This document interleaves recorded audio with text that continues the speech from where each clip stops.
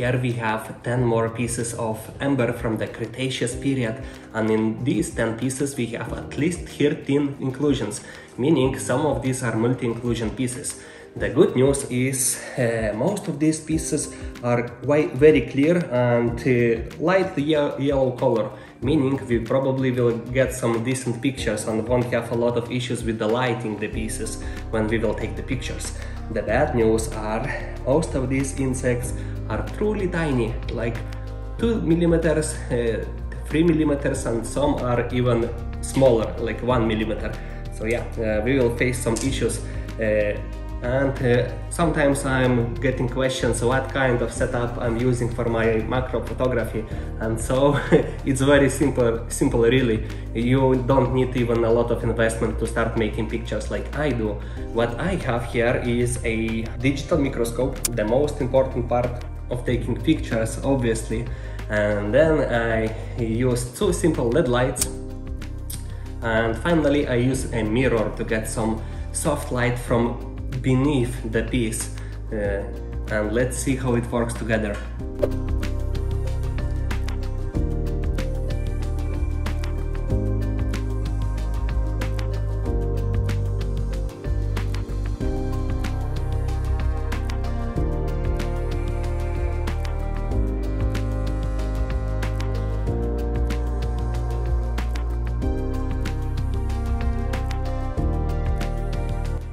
Now let's take our first piece, which I already showed you, and I think this is a cockroach of some sorts. Yep, and yeah, let's mount it under microscope. And next, what we will need, what we need is to put this LED light. And what we will do with this LED light, we need to put it in here, but because I don't have anything professional for this matter, I will use these 2 books to put it right here and light on top of them. And then if we need any more light, we can dismount this tiny LED light, open it up and light it even more on whatever side we need. Yes, so let's go and make some pictures for this baby.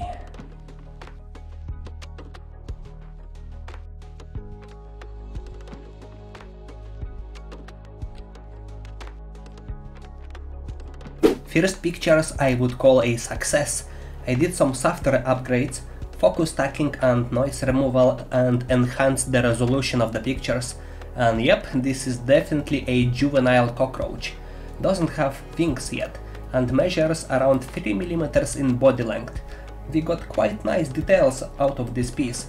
Juveniles are hard to ID to specific family, so we'll leave it as just a cockroach nymph. The juvenile cockroach. And guess what else do I have? I believe I have a adult cockroach, but it's tiny adult, so I'm not sure what kind of species this is gonna be.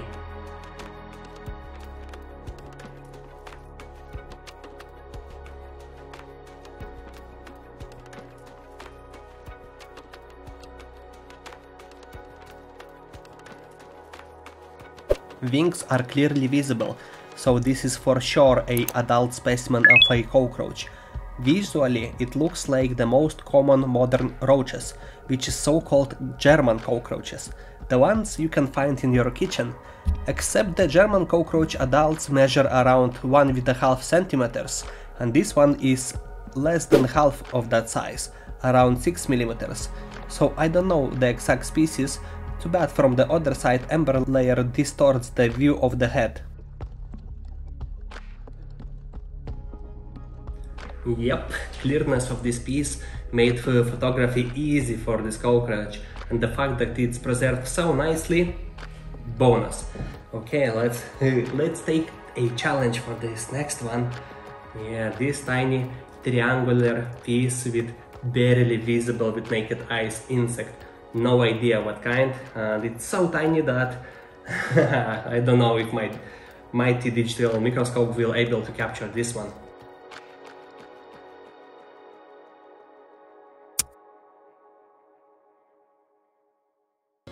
Let's try to mount it from the front. What's gonna happen? I have no idea. Truly. Let's take aim.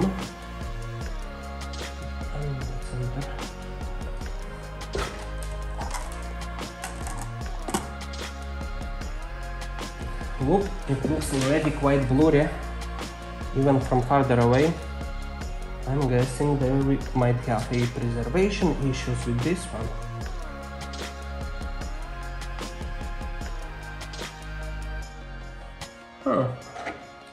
Maybe some additional light? No, not helping. Let's try the light under it. Yep, I think that works. And what is this? Maybe even closer. Not entirely sure what this insect is. It's poorly preserved and super tiny. Couldn't get any picture of it. I've got suggestion from my friend that it could be a scale insect from superfamily Coccoidea, but that's just a guess. Let's move to the other pieces.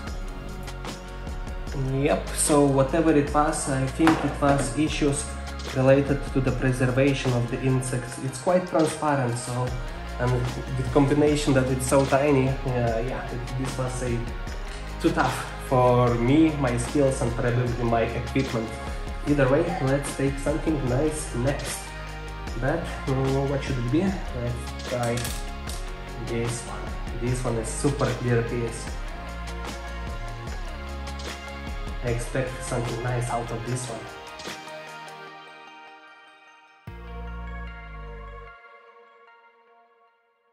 Gentlemen and gentle ladies, this piece did not disappoint. I've got my good pictures for this cricket. What's more important is this is Elcanidae cricket. It went extinct in the Cretaceous period.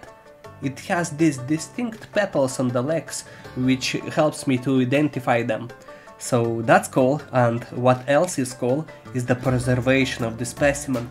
Does it look 100 million years old to anyone ever? It looks still kicking in there. Insanely preserved. The details, all the hairs on the body, magnificent. Dude, this one is freaking fantastic. I'm not even sure if it's truly dead inside in there. It looks freaking alive. The preservation was insane. All the hair on the body, everything is so nicely visible, even though this booger is like 2.5 millimeters across. This one is insane. And with this one, let's take another tiny booger, maybe this one.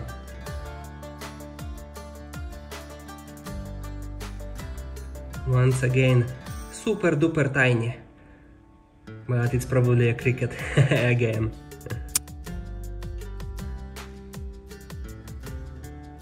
Yep, a cricket again, but very different species, some sort of Orthoptera. I tried to get identification for the species, but failed to do so before releasing this video live. It looks nice, good details, a bit darker piece, but photos turned out not terrible. Some more light on the head would be nice. Yep, even though this one is tiny, it's a lot better preserved than that other tiny insect, so we didn't have any problems with the picture for this one. Next might be one of the best from today, or maybe the best. Insane.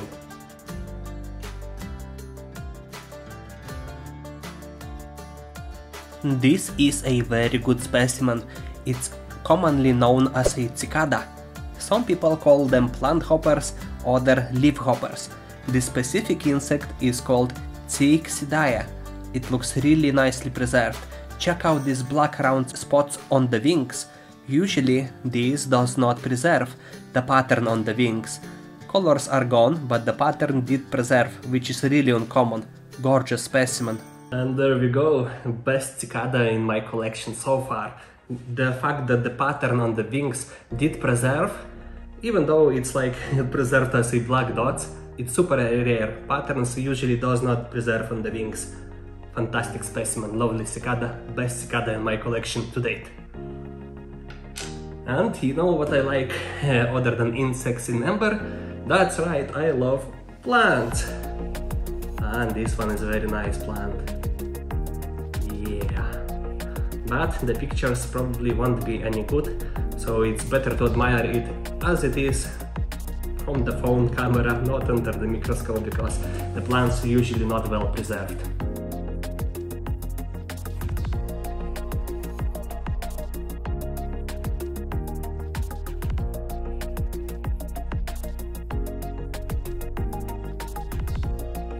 Now let's take another challenge.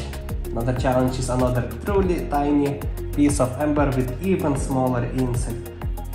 Barely visible. Yeah, can we make picture for this one, I wonder.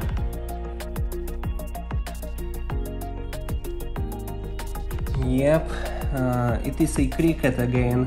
Very tiny cricket, but similar as the last tiny inclusion, this one once again have issues with the preservation. Yeah, I can't get any details out of it. Not much to say here, it's heavily oxidized cricket larva.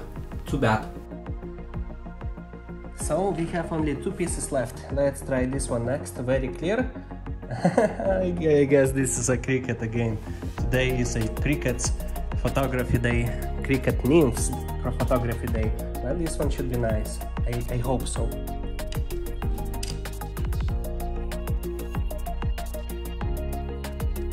Compared to the last one, this one is in pristine condition. Clear piece with very decent long tail cricket. It's quite nicely positioned in the amber too. By the way, in real life I've never seen such tiny crickets anywhere. Where are they hiding? I'm seeing only adults in the fields.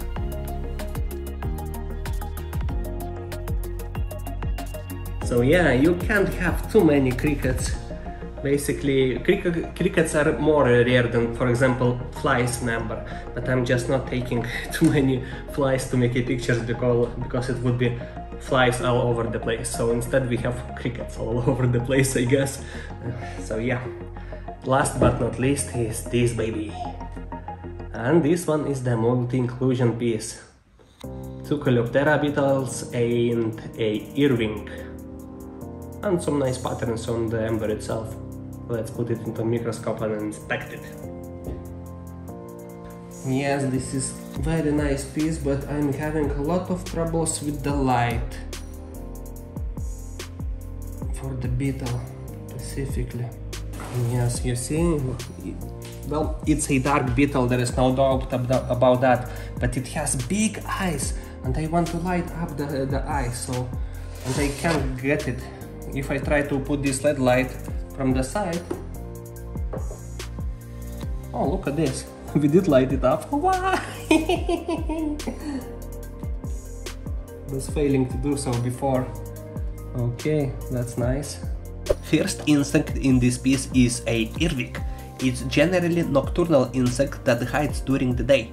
They are mainly vegetarian scavengers, but occasionally they can nibble on other insects, and that behavior didn't change to the present day. Then we have 2 Coleopteras in one place, and one of them is very fancy looking, especially because of these cool antennas it possesses. I did get a suggestion from Mr. Artur Michalski that it's probably a Ptilodactylidae species. These beetles are generally associated with aquatic humid habitats. Adults are feeding on the fungi with its modified brush-like antennas. Very unique specimen.